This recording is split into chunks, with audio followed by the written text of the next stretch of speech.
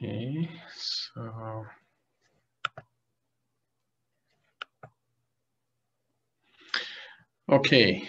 so Bismillahirrahmanirrahim. Today we are going to start learning about morphogenesis. And as you know, morphogenesis is basically all about creation of order in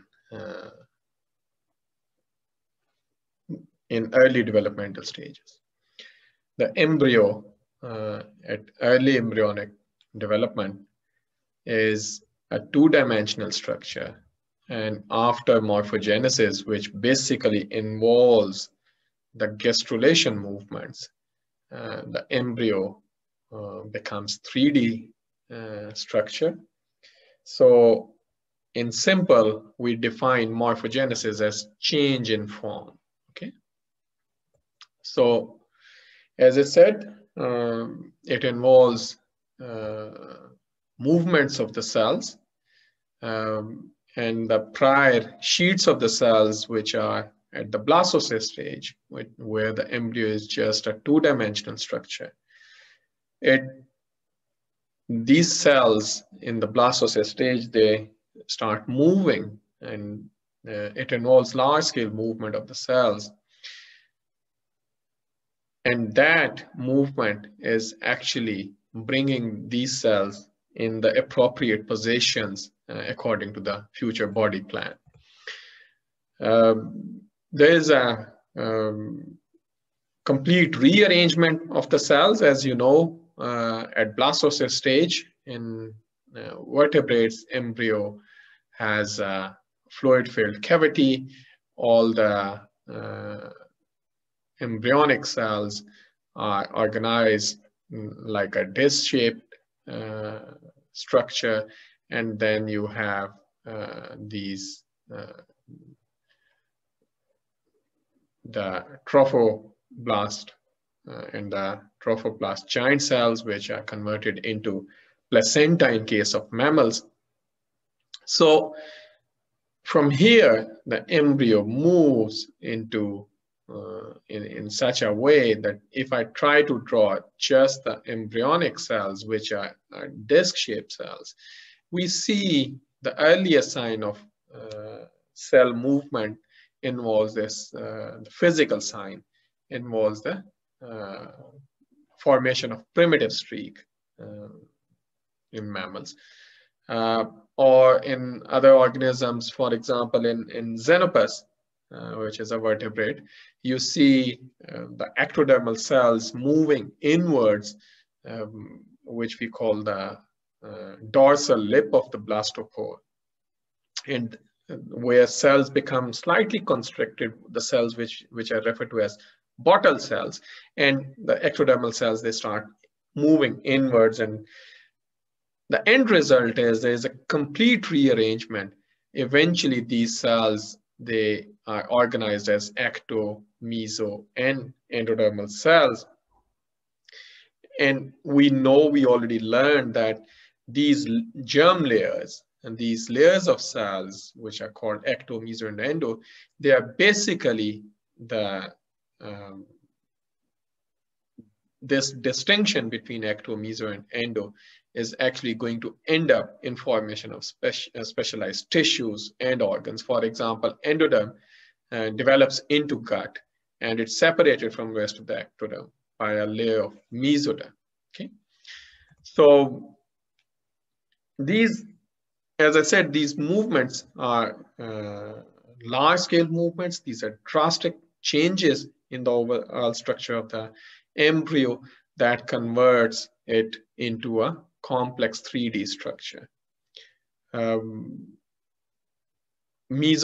endoderm, they move from outside to inside. I just told you, you have, if you recall, the cells in Xenopus, in case of Xenopus embryo, where you have all this, if I encircle them, if all this is endoderm and this is the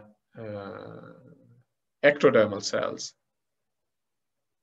Okay, at this particular point, we have this, bottle cells, and these ectodermal cells, they then move in the direction of arrow like this, and eventually this embryo has 3 distinct germ layers.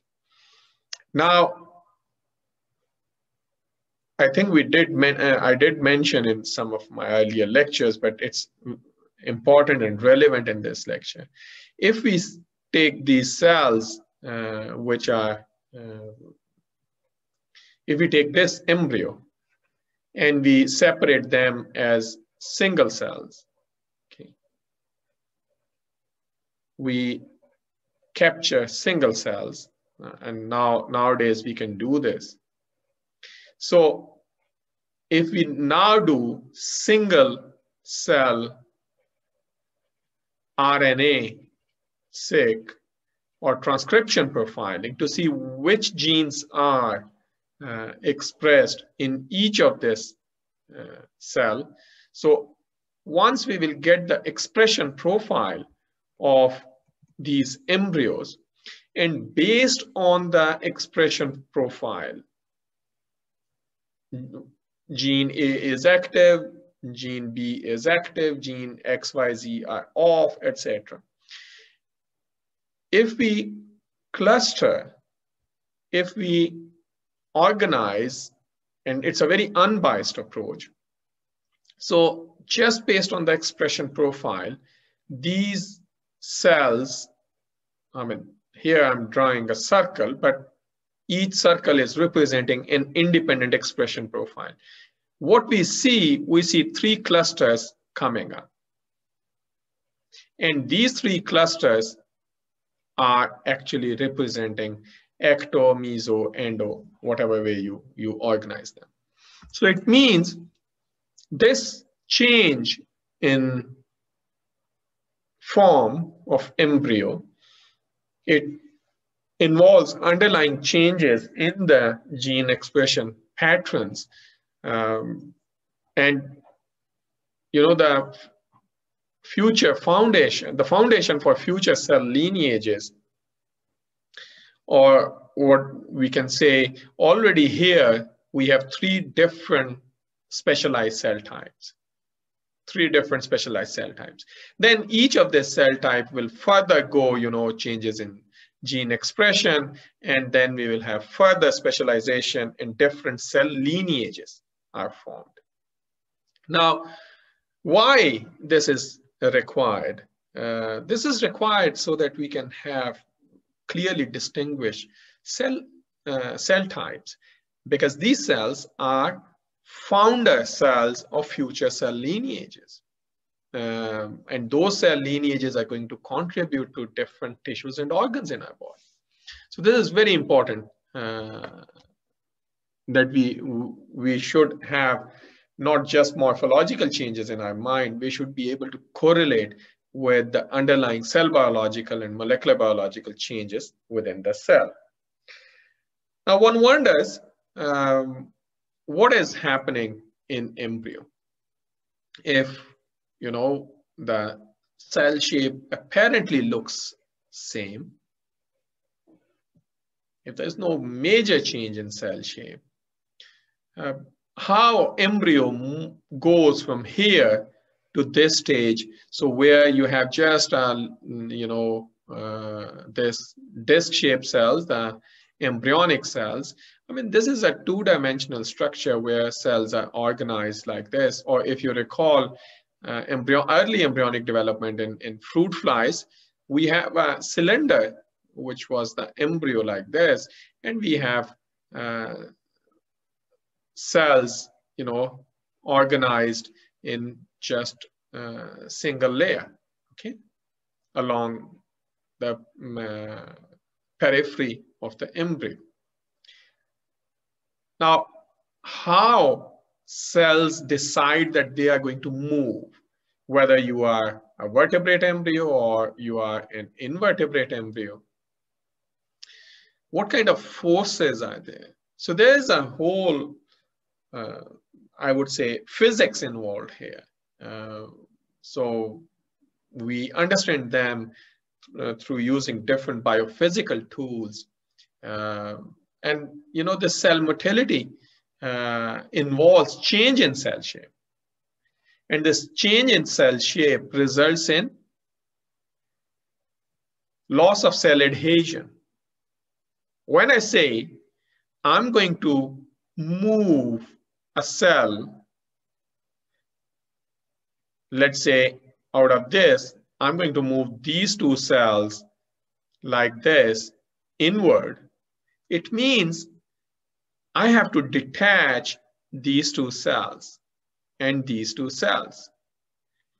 Then when these two cells are going to move in, you cannot leave a gap here. It means this needs to be filled in, and while these cells may move in, they may drag or push certain forces on the neighboring cells. And this is what results in change in cell shape, and eventually we achieve the motility of the cells. In some cases, the cell-to-cell junctions are completely lost and cells are moving like a stream of water. Now, what is very important to remember that at the stage of gastrulation, there are very few to no cell division. There is little to no increase in cell number. Little to no increase in the cell number or cell mass. Cell division pretty much comes to a halt temporarily, and then these movements take place and cells again start dividing.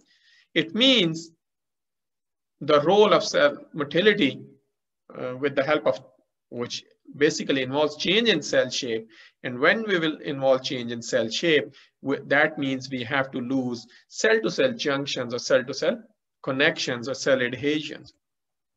Now, in today's lecture, we are going to look through different organisms, how different organisms go through the process of morphogenesis or stage of morphogenesis, and this 3D structure is achieved.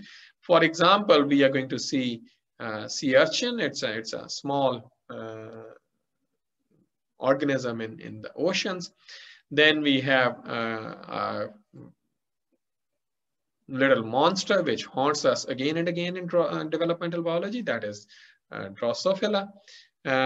We have the Xenopus, and towards the end we are going to see the zebrafish. And when we say movements, Philopodia are these structures which are hair-like projections from the cell. So just like my pen, the cell becomes constricted on one side, and it becomes like hair-like thing. I think the best example is the role of Philopodia is, if you have seen Spider-Man movie. So when he climbs on the wall, you see just like this long thread of spider, that is the philopodial structure which helps cell or the spider move long distances. So let's see gastrulation in the morphogenesis process in sea urchin. In case of gastrulation in sea urchin, what we should learn that so here is sea urchin. This is the blastola stage, and cells are, all these are cells organized in around the periphery. There is a fluid-filled cavity here. Here you have the endoderm, presumptive endoderm, and then this is the mesoderm. Now, the gastrulation in sea urchin, it involves what we refer to as epithelial to mesenchyme transition. Do you remember what is epithelium? And what is mesenchyme?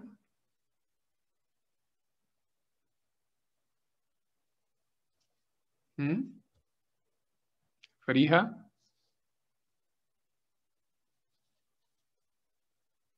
What is epithelium?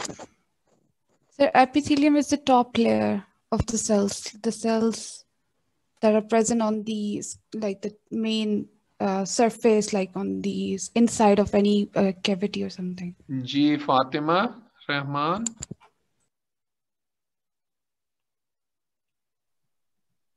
So I guess epithelial basically is the layer that lines the organs, and these are the specialized cells which line the organs. And I think How you will mesenchyme is... identify if I give you epithelium and mesenchyme cells? How will you identify? Hania? Google हो गया?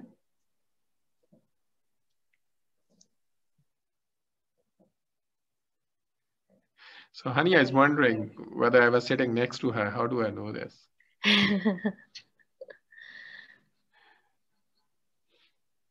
Mama Baba knows everything. Ji Nurulan.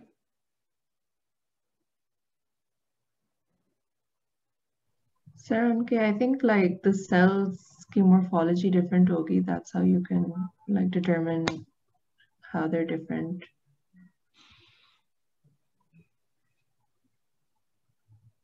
Ji Marriage. So epithelium cells usually are more uniform in their size and also in their arrangement. Savera. हमने ये दूसरे के तीसरे lecture में discuss किए थे epithelial to mesenchyme transitions or epithelium and mesenchyme. Can you recall the lecture? Nurul Huda?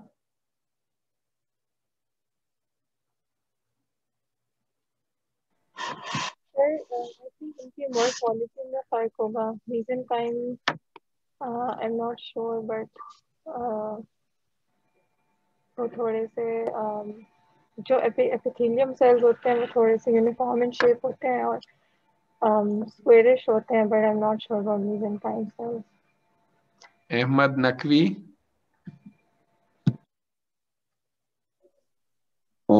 Sir, no idea. No idea. Abdullah Johar?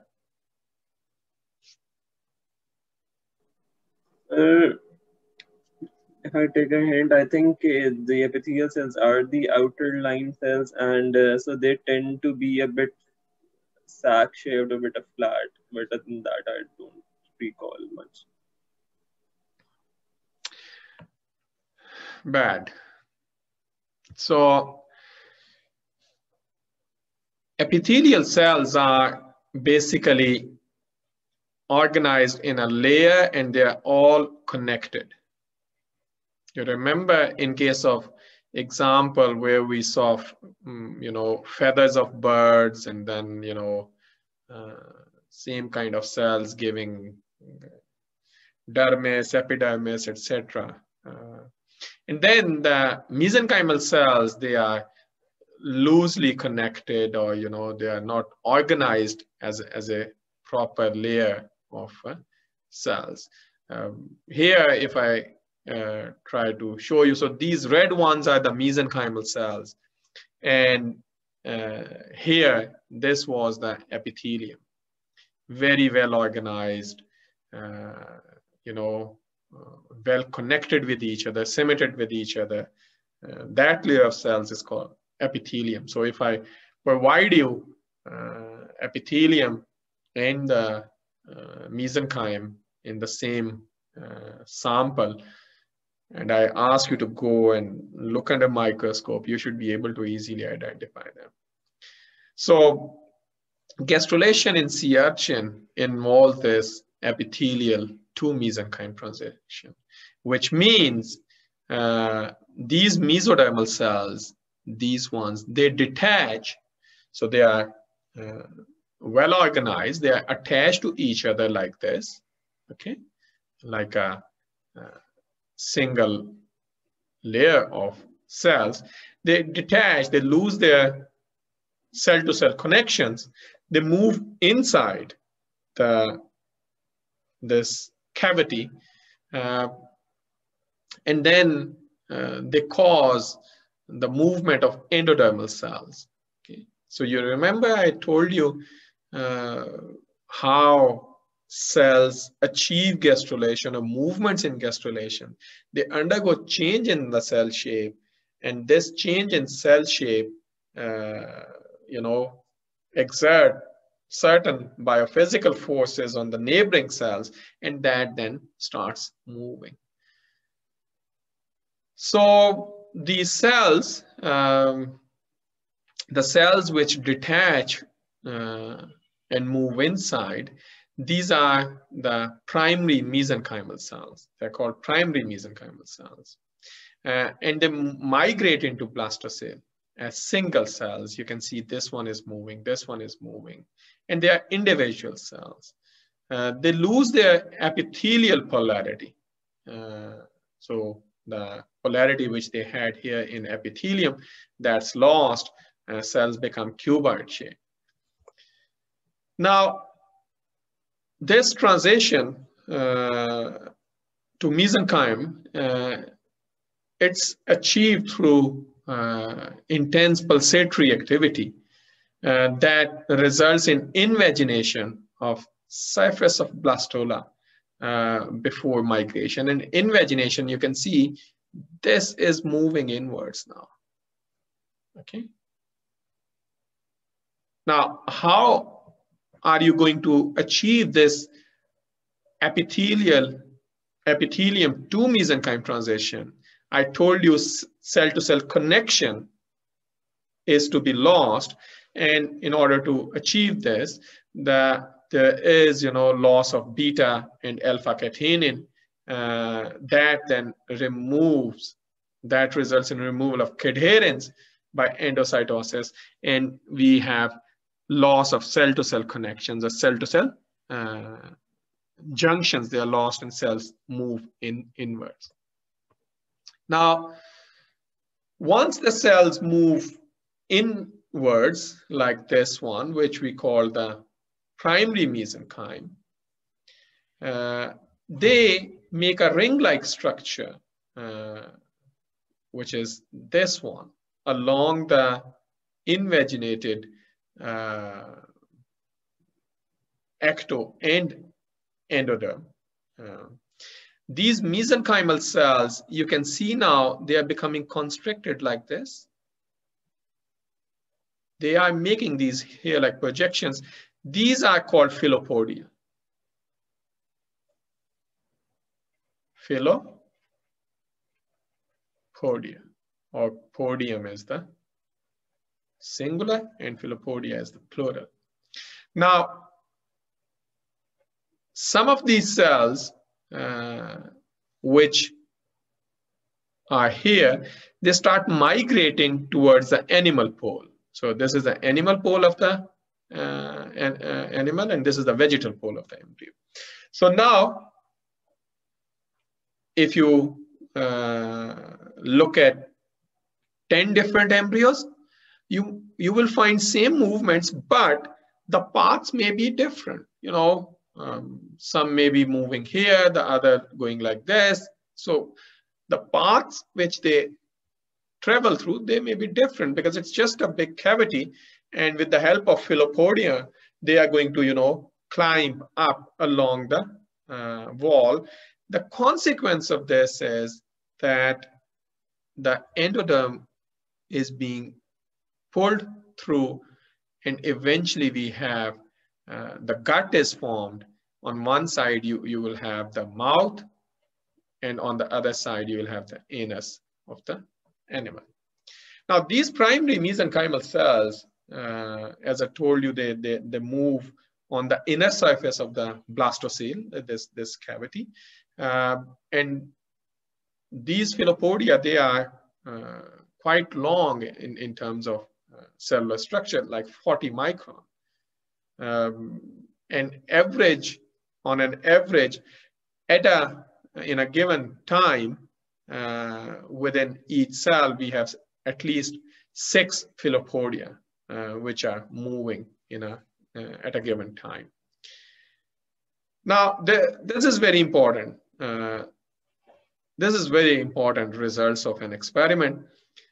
What they did, they took primary mesenchymal cells from the animal pole, primary mesenchymal cells from a sea urchin embryo, and they injected them here at the animal pole to see how they behave. What they discovered that these primary mesenchymal cells, they will go to the site of primary mesenchyme.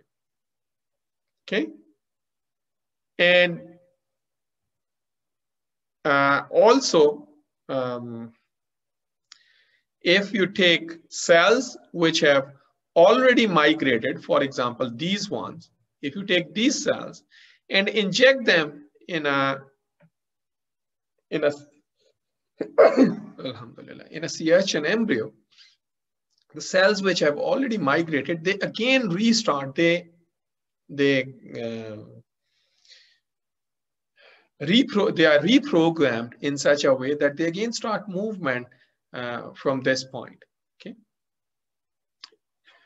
Now it means there are certain signals within the blastocyst wall or at this particular stage of embryo, which direct cells in a specific manner to migrate in different directions as primary mesenchyme.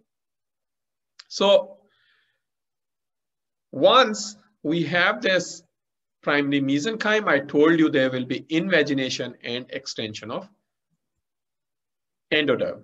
So here invagination of endoderm started, and you see invagination is being extended further, which at the end, with the help of so these are the filopodial structures. You can see, look at this one.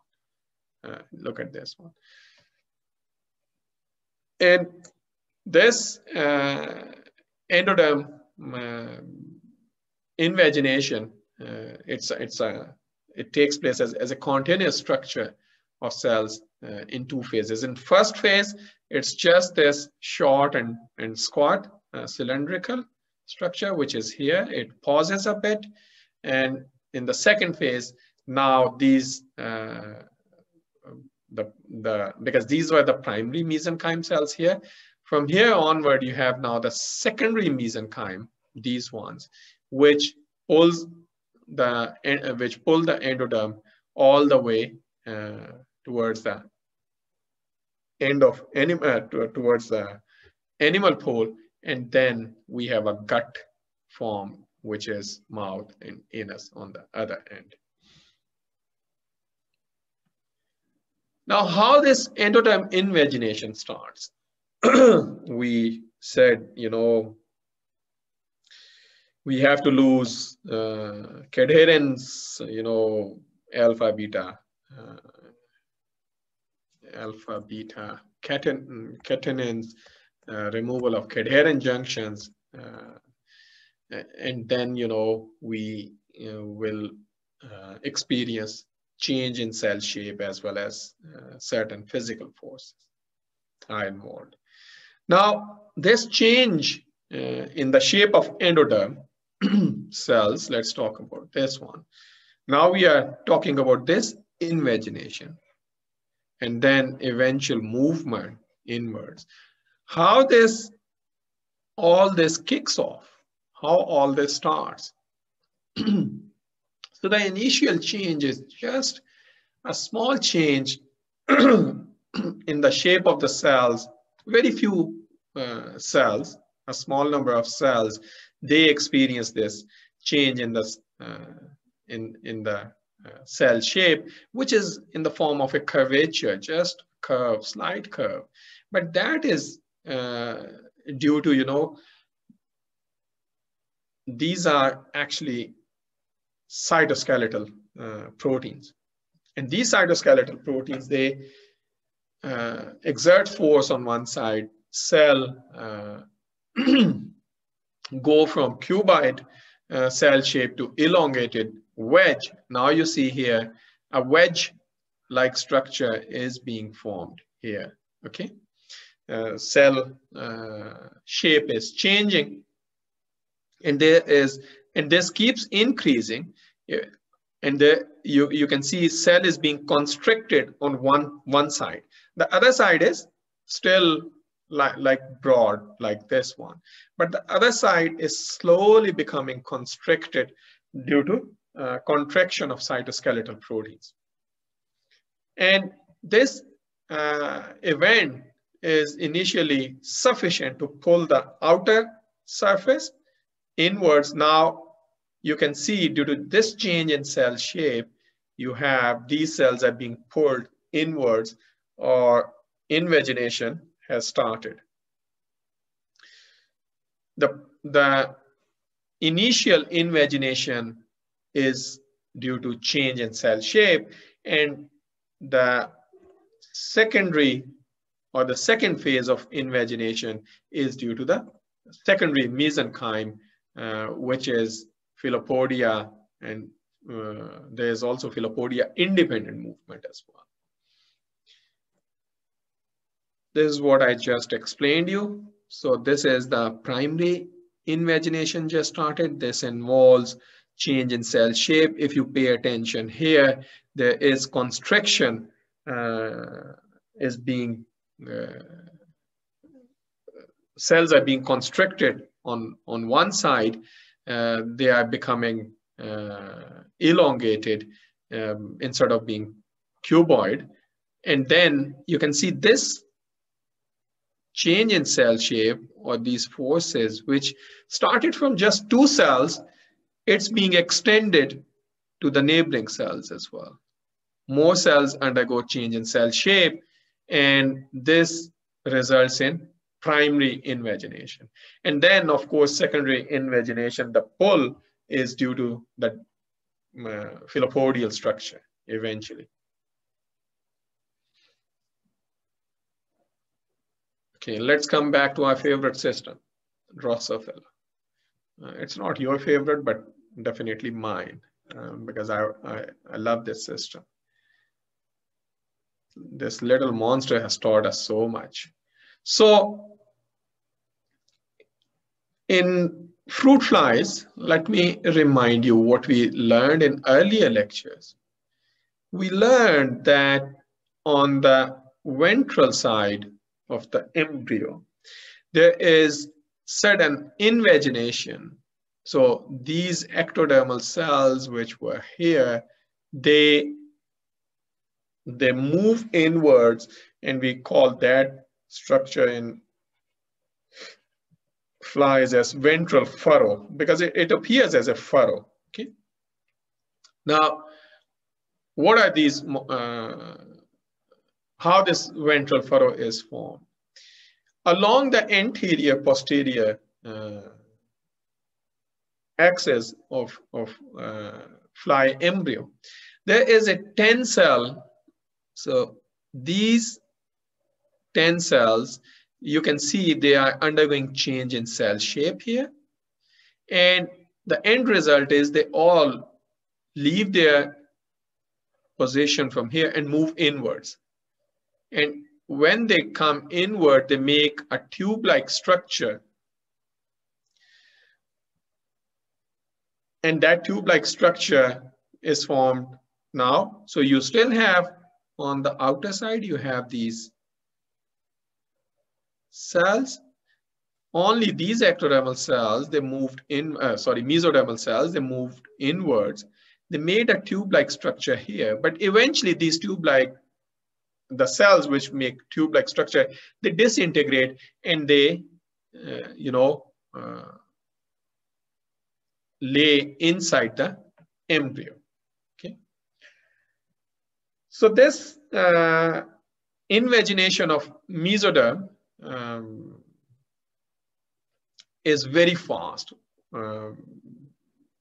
This takes, tube-like structure takes just 30 minutes. And then this is followed by spread of cells on the interior face of the ectoderm. So this is the inner side of the ectoderm. Now this invagination also takes place in two phases. First one, I told you there is a central strip of cells, which are these ones. They undergo change in cell shape, and this involves smaller apical surface is formed due to apical contraction, just like the constriction we saw here. Cell become wedge shaped like this. Okay, so similarly, these cells undergo this first phase of invagination, and then the second phase is basically this one, where the cells which form tube-like structure, they dissociate into individual cells, and then they proliferate and spread laterally like this along the embryo. Okay. Now, what are the molecular events which are happening in the mesodermal invagination or mesoderm invagination? You have to remember the body axis. Yeah, I could have written here. Which body axis is this? This is dorsal and this is ventral. Okay. And then of course it's a tube-like structure. If I draw a straight line like this, on this side we'll have anterior axis and the posterior axis of that, if it is a tube-like structure. Now, you remember when we learned about dorsal ventral axis formation during early embryonic development, and we said, at the stage of syncytial blastoderm, the protein called dorsal moves into the nucleus. Okay, and this was the mesoderm there. You remember? If you don't remember, let me remind you. So dorsal activates twist and snail, and we are actually going back to that now. The molecular event that involves in this invagination of mesoderm, this is dorsal ventral side, that we owe to activation of twist and snail. Because what they discovered that twist and snail mutants, they have defected invagination of mesoderm. If you have twist mutant, you have just a transient furrow. And if you have a snail mutant, cells are flat and they don't undergo changes. Okay? And we already have talked in detail about expression of twist and snail in the mesoderm in response to dorsal protein, which gets activated after activation of toll receptor, which results in degradation of cactus, which normally holds dorsal. So that is actually happening here, and dorsal eventually activates twist and snail. Now, how twist and snail are achieving this? So twist and snail, being transcription factor, they activate encadherence. So before activation of twist and snail, we have ecadherence are present in the cell. As soon as twist and snail come in, there is a transition, so they activate the encadherent. And this encadherent results in spreading of the mesodermal cells. Snail represses the ecadherent and twist activates the encadherent. Look at how they go. So they both are activated by dorsal at the same time. One goes and turns off the ecadherence, and the other one activates the encadherence, which is important for this invagination of mesoderm. What is time now?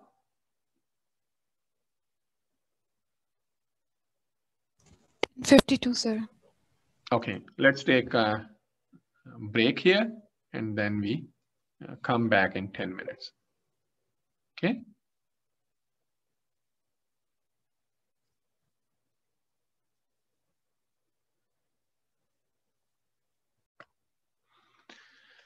So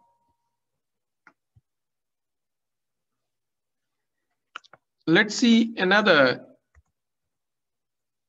very beautiful example of gastrulation movements in Drosophila, or something which is amazing. I love thinking about this event, and that is called germ band extension. What happens in germ band extension, there's actually a astonishingly dramatic increase in the length of the epithelial layer. And this length of the epithelial layer, which normally forms the thorax and the abdomen. So if, let's say, if this is the size of the epithelial layer in Drosophila, which is going to make thorax and then the abdomen of the fly, it becomes of this length. And what is astonishingly dramatic here is that there's no cell division or change in shape that is involved here. So one wonders, if I have, let's say, 100 cells here, from 1 to 100, how I can increase the length of the epithelial layer while keeping the same number of the cells, their size, shape, everything is same. So it turned out that there is a rearrangement of the ventral part of the epithelium. The cells, they undergo a myosin-dependent intercalation. So cells which were, let's say, organized like this, I'm just drawing like this.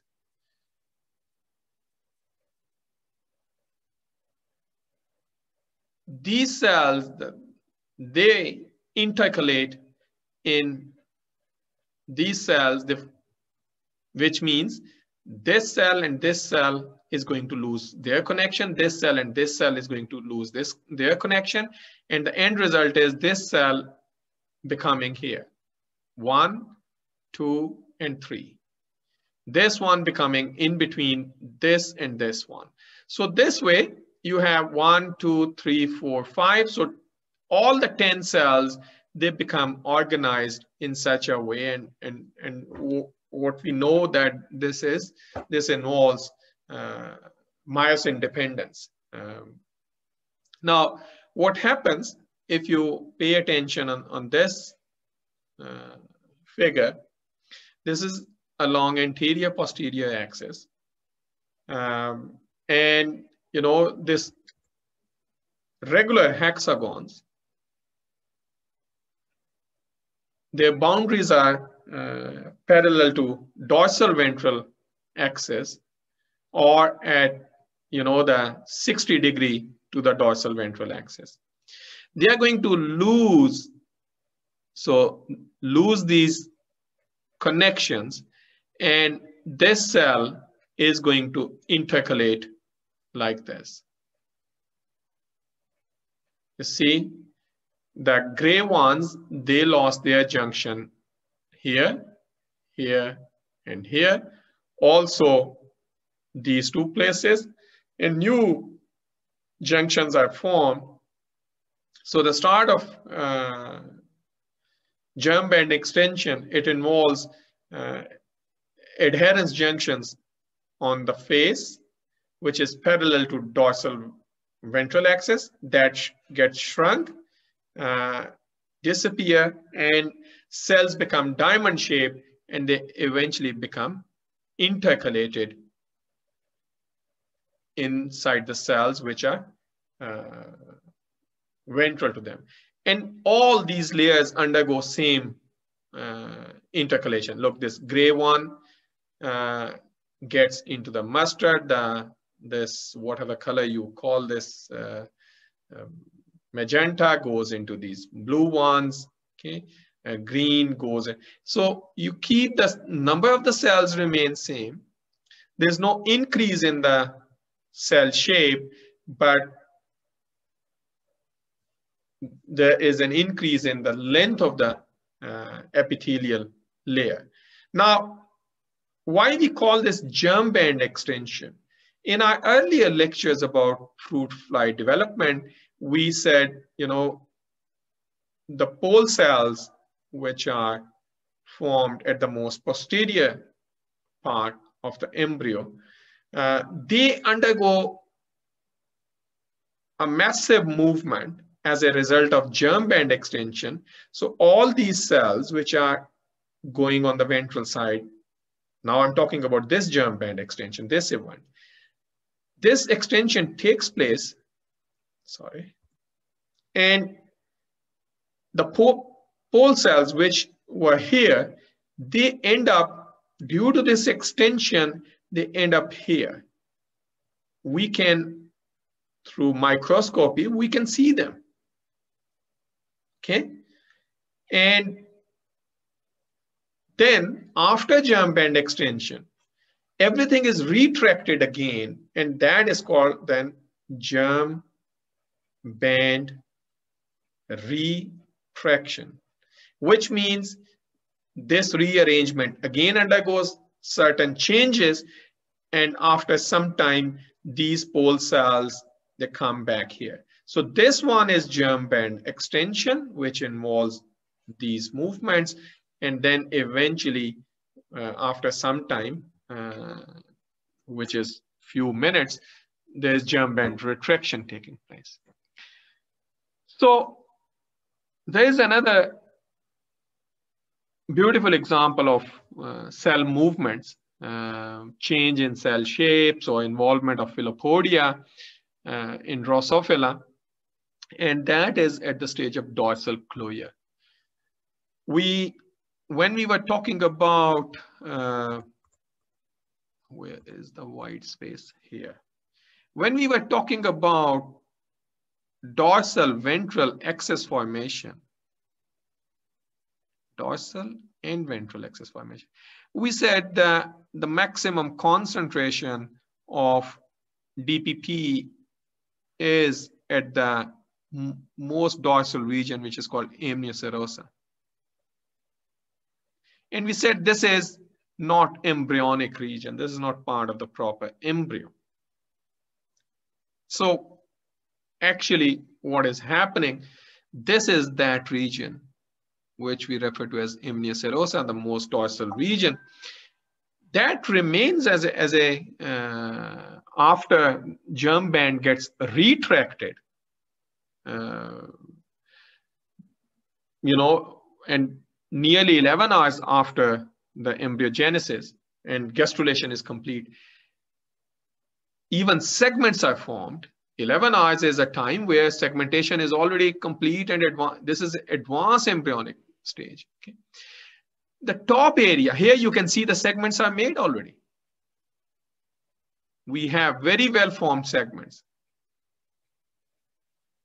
However, this cavity, which is amnioserosa, on the top surface of embryo, it is still not covered with epidermis. It's still like, you know, open. Let's say there's a cavity on my top of my head, and in order to zip this gap by movement of cells in the epidermal cells, that is called dorsal closure, because we have to close this gap, this cavity. And this involves 2 hours of zipping the open area by movement of epidermis. So epidermal cells from both sides, they are pulled through Philopodia, philopodial movements of cells in the epidermis. And these Philopodia, they extend up to 10 micron. This zipping event is so precise that, you know, look, the segments are being aligned perfectly. It's not that one segment by mistake gets zipped with the other one like a crisscross. It's so precise event, and it involves J and K cell signaling. Jun N-terminal kinase cell signaling, which activates the GTPase rack in the dorsal cloia. Just like Drosophila dorsal cloia, we have ventral cloia in C. elegans. If you ablate the philopodia, let's say you take a laser and you ablate the philopodial structures, the dorsal cloia or ventral cloia in C. elegans, it's disrupted. There are defects in embryo, which means the philopodial structures, they have very specialized role in response to this J and K signaling, etc. Is it clear so far? And this is what the close scanning electron micrograph of dorsal cloia. You can see these thread-like structures are basically the philopodial movements. Okay. This is the Xenopus gastrulation in Xenopus. In the beginning of today's lecture, I reminded you a bit. Again, the result is, as a result of this morphogenetic event, embryo is transformed from 2D to a 3D structure. So this is the animal pole. This yellow ones are future presumptive endoderm, ectoderm, and this is the mesoderm. Now, what happens? We have change in cell shape, which is taking place here at this particular point. These cells are called bottle cells. They undergo change like this. They become constricted, and their convergence results in this involution of these red cells, which are the mesodermal cells. And this involution or invagination results in large-scale movement of these cells, which also involves the movement of endodermal cells, which are initially here at the blastocyst stage. They also, while embryo undergoes this process of morphogenesis, at the epibole stage, what we can see, we have primitive gut, or what we call the echinotron, is being formed here, and embryo is now the blue one is the ectoderm, the red one is mesoderm. We have very clear 3 distinct layers of cells, ecto, meso, and endoderm. So involution is rolling in of coherent sheet of endodermal cells and the mesoderm. So this was the mesoderm, and then this is the involution of mesodermal cells. Formation of this is the first event I told you. The change in cell shape is the first sign of gastrulation in Xenopus. And this change in cell shape, it forms a minor groove, this one which we call the dorsal lip of the blastopore.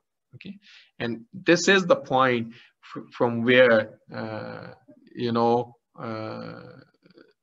these cells invaginate or involution starts. And this region is also that corresponds to, we learned in our earlier lecture, the Spearman organizer. If you take this region and graft it on another embryo, it results in formation of a complete rudimentary embryo.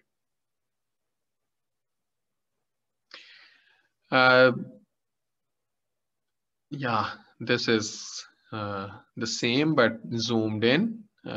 You have the point where these are the bottle cells. You can see very clearly they are undergoing change in cell shape, which provides the space for minor groove, and then involution of these mesodermal cells, or the involution of endodermal cells take place, and embryo eventually becomes a 3D structure.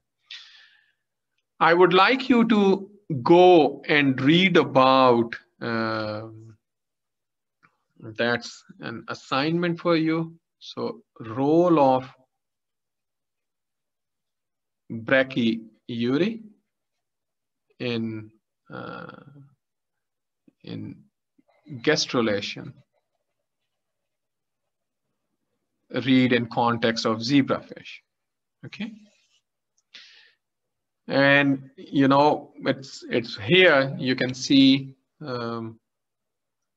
this is basically staining of brachyury. You should read what actually happens at molecular level. Okay, when these morphological changes are taking place. I told you in the beginning of this course,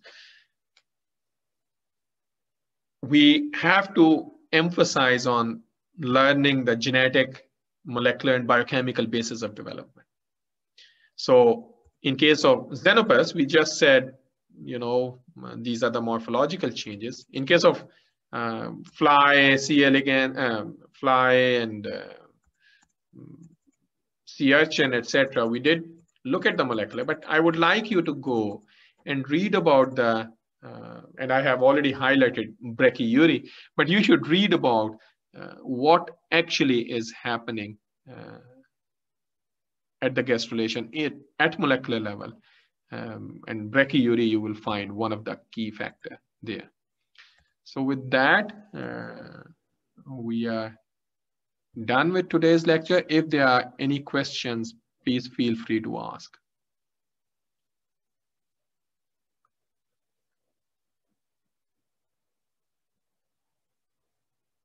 Any questions?